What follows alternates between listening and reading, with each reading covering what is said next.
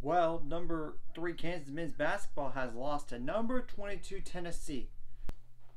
How in the world did this happen? Besides the first half and second half scoring wise, Tennessee outscored Kansas 33-25 in the first. Second, 31-25. So Kansas only had 50 points in the game. They only scored 25 apiece. That's a problem, but that's more reasons than that why they lost. Kansas shot 32.1% from the field, which they only had 17 makes out of 53 attempts. 5 for 21 on threes, 23.8%. 11 for 17 on free throws. They only had 27 rebounds in the game, 11 assists, but they had 11 steals, 1 block, 16 turnovers, 14 fouls, and they only had 16 points off the bench, which 14 of those came from one guy. I mean, I can't make this stuff up. Tennessee had 21 points off the bench.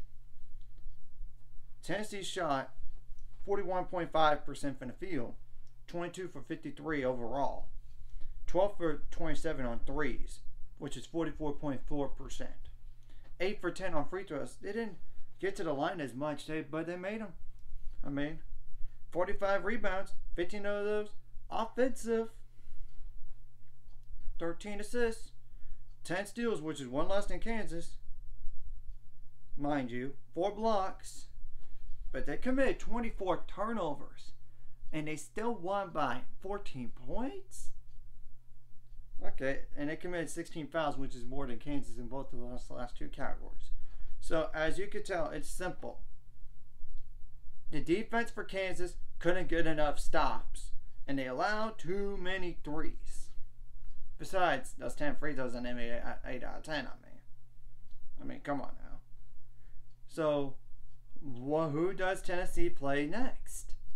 I expect them to be jumping in the rankings, especially after winning the Bad Boy Mowers Battle for Atlantis. They're going to play McNeese State next on the 30th. That's a cakewalk, but you never know.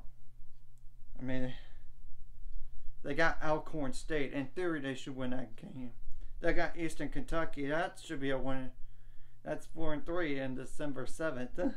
December 11th is against currently number 23 Maryland, which that's not going to be a gimme game. That's the toughest game right there. Then they got at number 14 Arizona on December 17th. Okay, that's just explaining some of the games right there. Now, for Kansas, who do they play next? Texas Southern. I know they're 1-6, but I know in the past they have been an NCAA tournament team and they have been known to upset people, so you better watch out. But I wouldn't think they would lose, but you never know.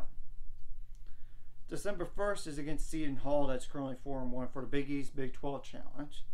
They got Missouri on the road, which I know they're currently undefeated, but you never know about undefeated records.